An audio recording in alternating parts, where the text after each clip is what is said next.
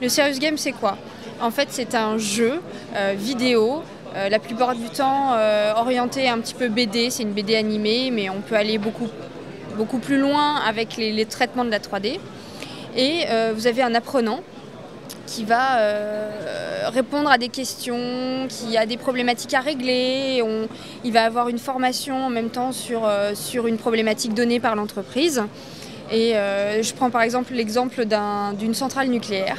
Quels sont les gestes à avoir quand on voit une fuite, quand on voit un robinet qui n'est pas fermé, etc. Donc la personne va apprendre au travers d'un jeu qui est totalement ludique, éducatif, avec des questionnaires, des bonnes ou des mauvaises réponses. Il n'y a pas forcément de bonnes ou de mauvaises réponses en fait, mais il y a toujours une explication donnée à la réponse qui est cliquée par l'apprenant.